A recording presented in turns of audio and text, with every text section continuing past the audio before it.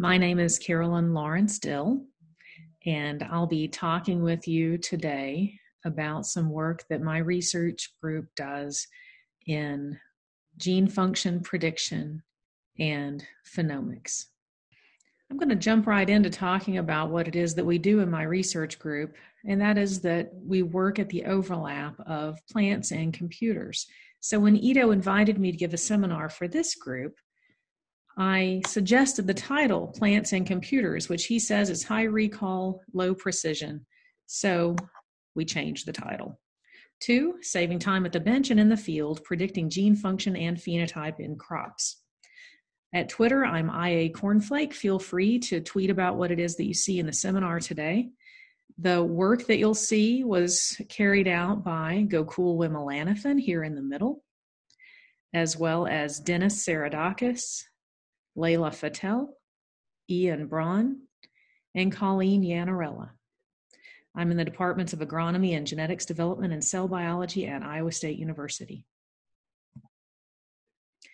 In my research group, we work on lots of different topics, and those topics really span the gamut from genomics to phenomics in plants, as well as building community for genomics and phenomics researchers.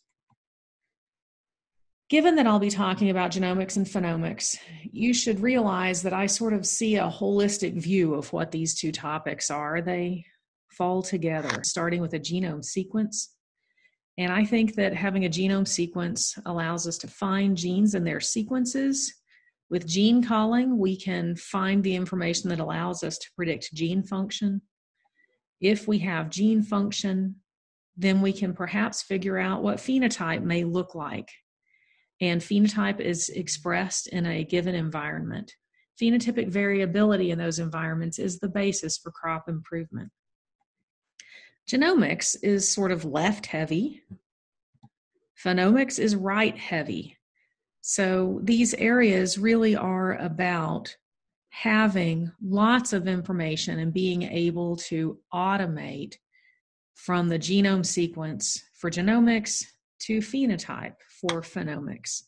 Some of the projects currently going on in my group are listed here. We're going to focus in today on predicting gene function and computing on phenotypic descriptions. Predicting gene function and computing on phenotypic descriptions is something that we do in my research group because we like to enable researchers to discover and prioritize novel candidate genes. If, for example, we have a phenotype of increased rates of photosynthesis, we can do GWAS to look at which parts of the genome may be responsible for that increased rate of photosynthesis, zoom in on a promising region, and see that there are lots of genes there. For many researchers, deciding which of those genes to work on first is a problem of prioritizing. If we have mutations in certain genes that demonstrate a particular phenotype, for example, the two top phenotypes show a leaf phenotype that relates to leaf greenness, we might think that those genes are good ones to start looking at for the phenotype increased rates of photosynthesis. For mutant phenotypes that relate to kernel color, for example, those may not be the ones that a person working on increasing rates of photosynthesis would want to study first. So in my research group, we start to associate images, phenotypic descriptions, gene functions, and information like that onto genomes so that researchers can make these good decisions on which genes to work on first. We'll talk first about predicting gene function. Gokul Wimalanathan was a student in my research group that graduated a little over a year ago. He was working in gene function not just computationally, but also experimentally in Eric Volbrich's lab at Iowa State University. He described the problem this way. A pro for figuring out gene function in the lab is that it's definitive, and a con is that it's slow. For computational prediction, it's fast, but it's only predictive. And what that really means is that we want to make computationally derived data sets that have pretty good quality. So here's how we imagine computational functional annotation to go as a general concept. Ideally, you have an experimentally characterized gene, and it has high confidence functional annotations. Somehow you match some uncharacterized gene, you don't know what it does, with an experimentally characterized gene. And once you've done that matching, you inherit the high confidence functional annotation and call it a predicted functional annotation for this uncharacterized gene. In my research group, as well as those that many of you work in, we do that with the gene ontology. We're interested to improve functional annotations in maize, and part of the reason has to do with what the evidence codes that were associated with existing Go annotations for the maize genome looked like. If we look at Arabidopsis, which is a small weed that has a tiny genome that we use as a research model in plant biology, we can see that across Arabidopsis genes, the distribution of functional annotation evidence codes is across that full spectrum. In maize, at the time that we started this work, it was almost entirely automatically assigned. Here is little Arabidopsis, a tiny weed. Here's maize, which we depend on for food, fuel, and all kinds of other products as humans. We decided that we wanted that maize histogram to look a little bit more like Arabidopsis. But until we had time to get that done, we at least needed to make sure that those automatically assigned functional annotations were pretty good. So here's what we did. We put together a pipeline that had this rationale. If we wanted, ideally, to take experimentally characterized genes and match those to uncharacterized genes and inherit functional annotations, at the very least, we probably wanted to throw out from the input anything that's automatically assigned because we're not really sure where it came from. So for the inputs for our GoMap pipeline, we ended up using only these evidence codes. We put together a few different methods for functional prediction. These included simple sequence similarity from TAIR, which is the Arabidopsis information resource, and UniProt. We also used domain information from InterProScan, and then we used some mixed method pipelines that came out of the first CAFA. So the ones that we used were Argot2, Fango, and Panzer.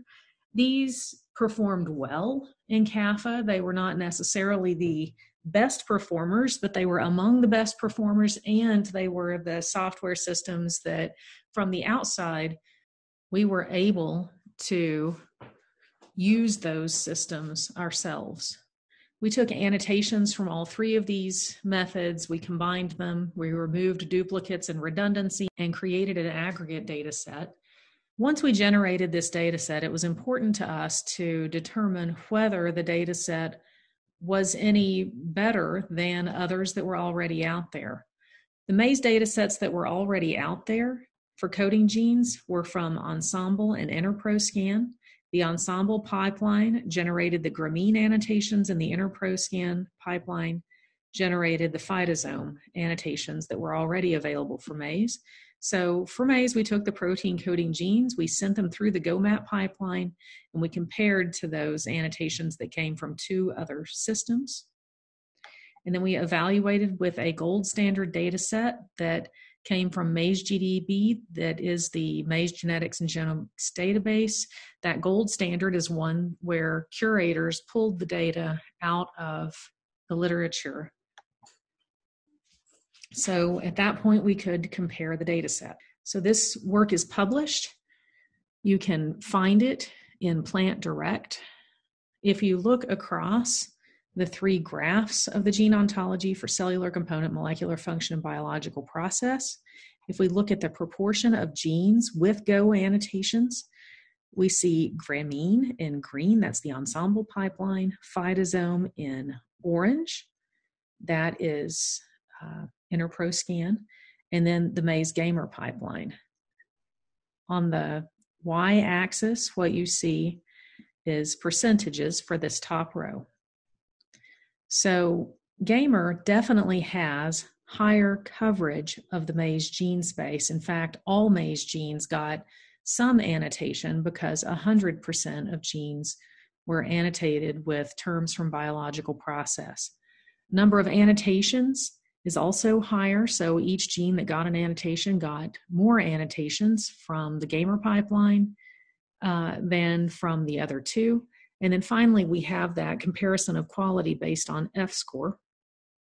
And that comparison of quality demonstrates that even though maize Gamer annotated more genes with more annotations, the quality based on F-score of those annotations is comparable. It's not necessarily better. So for cellular component, it was better.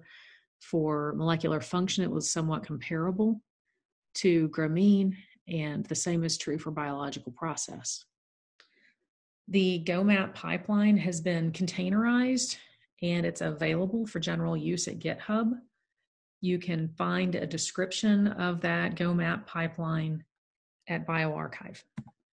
Now that we have this system, we decided the thing to do was to use it on lots of different crops that needed improved functional annotations. Here are the students who did annotations of plant genomes. Go cool, who taught Colleen and Dennis how to use the system. They also worked with Ha and Parnal and Kevin. Monocots are toward the top and dicots are toward the bottom. We also annotated a gymnosperm sugar pine. Once we had all of these genomes annotated, of course, the next thing to do was to write a paper telling people, hey, these data sets are out there and you should use them, which sounded to me like the most boring paper a person could possibly write. The person who was working on the project of getting a paper written was Dennis, who was a Fulbright student in the lab last year. So I asked Dennis, what do you think of potentially looking at whether we can use the functional annotations and do an analysis that shows how similar or different these functional annotations across different species are to each other, and compare that with what the phylogenies for those plants looks like.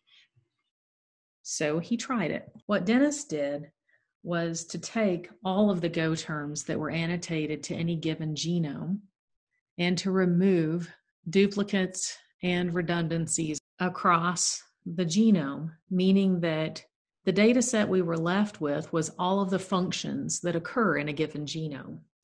When we took all of those functions, we were able to generate distance matrices as well as parsimony matrices for presence and absence of terms, and then use those matrices for traditional phylogenetic analysis using, for example, neighbor joining and parsimony techniques.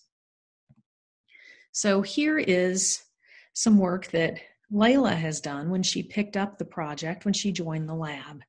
So Layla went into the literature and created, for all of the species that we had annotated, a cladogram demonstrating phylogenetic relatedness.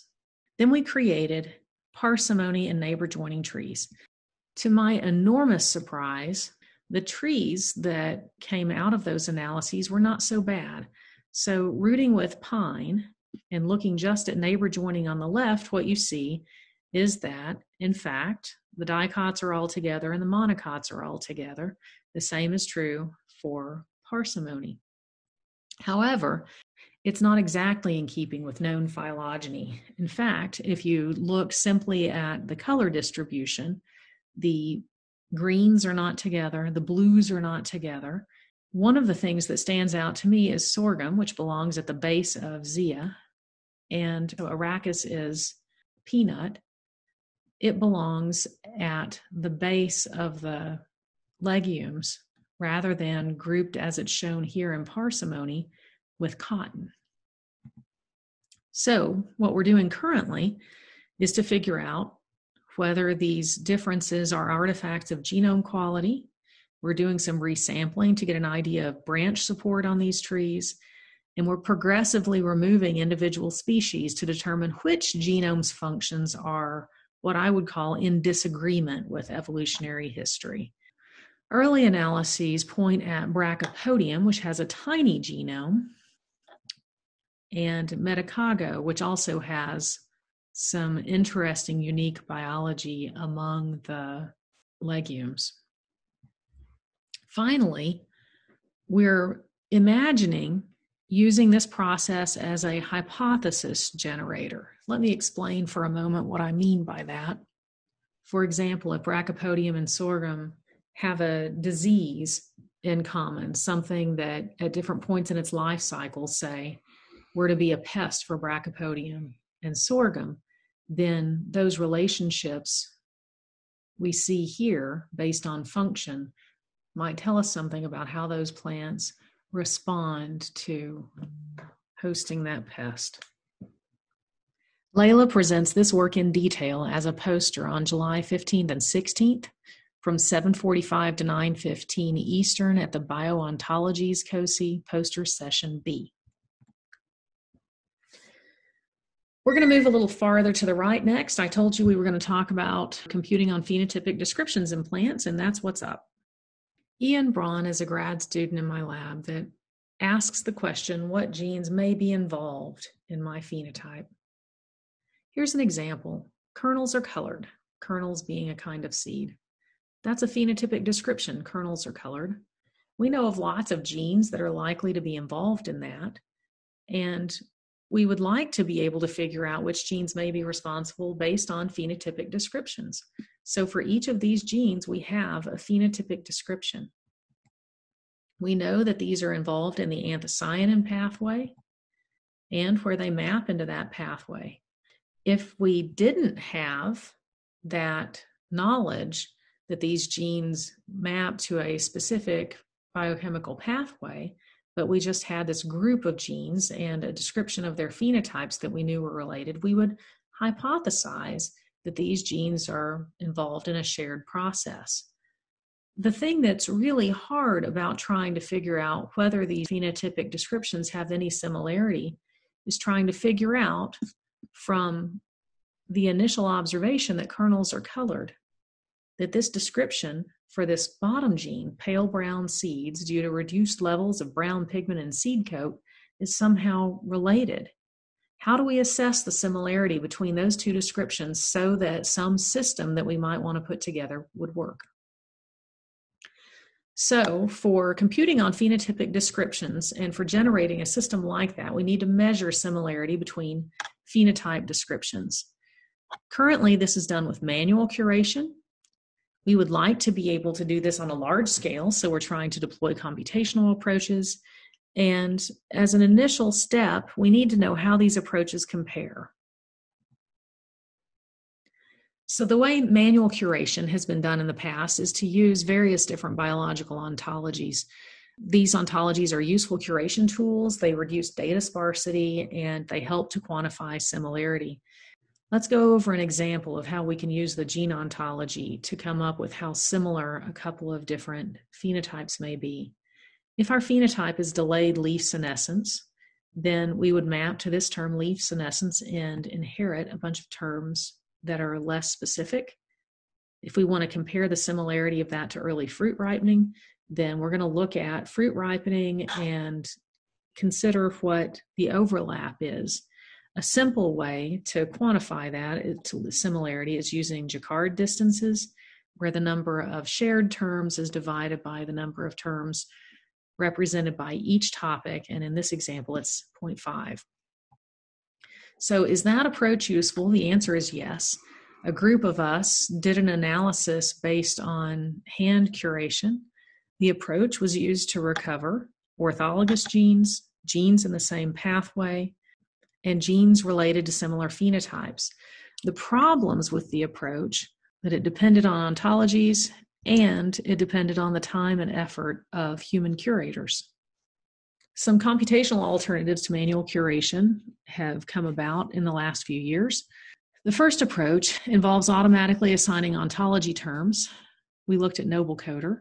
The second approach is presence or absence of words, and I'll be talking about bag of words. The third is a machine learning approach for word embeddings, and we looked at word2vec, doc2vec, BERT, and BioBERT. So how do the approaches compare? Each approach calculates similarity, AB, for a phenotypic description associated with a pair of genes. How predictive is the similarity score of two genes A and B being involved in the same biochemical pathway? Luckily, we had a data set that was hand curated from 6 different species. We were able to look at how these compared for each of those methods. How predictive is the similarity score of two genes A and B being involved in generating the same phenotype?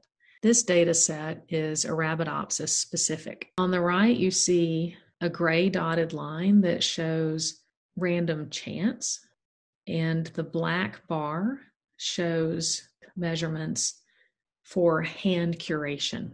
We'll build this histogram as I describe to you how these other methods work. So Noble Coder was our first computational approach. It's an algorithm for matching text to ontology terms, and it uses ontology term labels and synonyms. So this is our example I showed you earlier with leaf senescence and fruit ripening. Those gene ontology terms are assigned and similarity scores generated. And Noble Coder is shown here in purple. Somewhat to our surprise, this system seemed to generate similarity scores that were more useful for predicting shared pathways and shared phenotypes. So this method works well when terms are explicitly present. Another way to come up with similarity scores is to translate words and phrases into numbers. Natural language methods for assessing text similarity convert language to numerical vectors. A first example is shown here where you see the original text on the left. The mutant showed increased sensitivity to heat shock. A vector is shown on the right. A second phenotypic description, the plants were sensitive to heat and drought stresses, also can be translated into a vector shown on the right. And because we have these vectors, we can generate similarity scores. Translating these words and phrases into numbers enables us to map these vectorized descriptions into an n-dimensional space. Here's an example.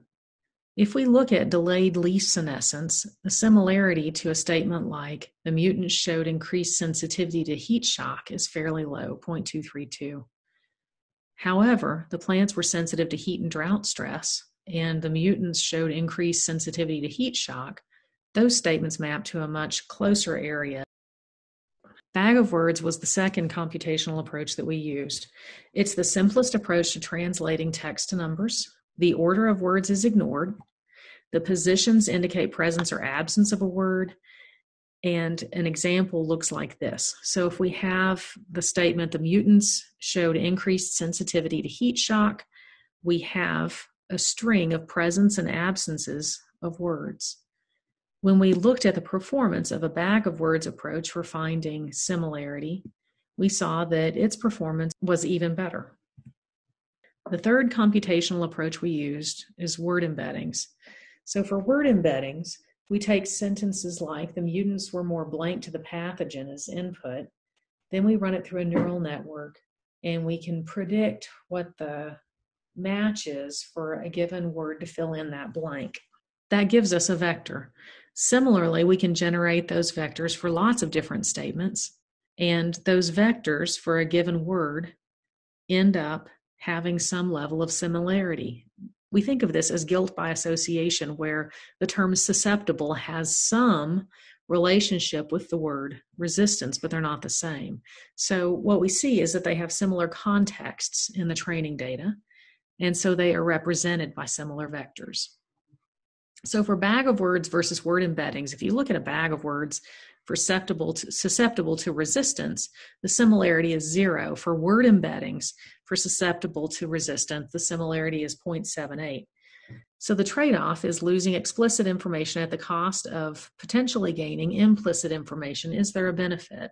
We looked at 2 different word embedding systems, Word2Vec and Doc2Vec, and it turns out they also perform quite well comparably to curation, but they're not quite as good as the bag of words model.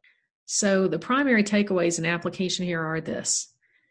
For computation versus curation, automated approaches meet or exceed the performance of manual curation with ontologies. This is really important for trying to set up ways to compute on phenotypic descriptions in plants, primarily because we're never going to have the number of curators or the amount of money necessary to create hand curation data sets. It's scalable. These automated approaches can scale to the growing volume of text data for for maize and other species. And it enables us to create a system where someone comes in and they say kernels are colored, and it's actually going to return to them a group of genes that have some phenotypes that relate to that. Ian has published some of this work recently in Frontiers in Plant Science. The next thing that he's going to be publishing are analyses of the approaches that I showed you today, an online resource that enables researchers to identify similar phenotypes across 6 plant species, and an expansion across more species, potentially including vertebrate. Most of what I've been describing so far has to do with gene function that someone working as a geneticist might be interested in, someone working with mutants that cares about what a particular gene does. There also is a need to compute on phenotypic similarity for more applied purposes like breeding. Colleen Yanarella, a graduate student working in my lab, had an idea that she would like to enable researchers that go out and measure phenotypes of plants growing in the field to discover new traits. A way that a person might imagine doing that at a very high level is to go out into a field, walk through it, and talk about what each plant looks like. Once back in the lab, similarities across phenotypes could be merged with genomic information so that association studies could be carried out. Here's the overview of the concept. A researcher goes out into the field and records descriptions of plants. That's translated to text, and then that text is extracted or translated into a specific phenotype. From there, phenotype-based semantic similarity networks are constructed, and synthetic traits are determined. This is where we look at highly interrelated descriptions and define those as synthetic or latent traits. From there, trait associations to the genome could be found. This work is only now in the planning stages. We are hoping by next summer to be able to grow a field of maize mutant plants where we know which genes have mutations and can test whether the concept of starting with recorded speech, determining synthetic traits, and detecting novel trait associations would work.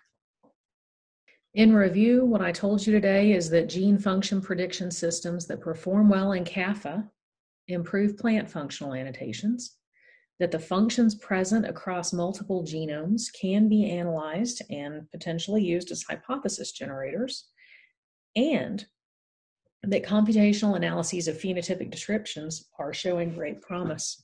I'd like to acknowledge our funding sources, USDA, Fulbright, Iowa State University, and the NSF, as well as key people that worked with us to get these analyses done. If you have questions or suggestions, I would love to hear from you. Contact information is shown at the bottom right. Thank you for the invitation. I hope some of what I talked about today was interesting to you.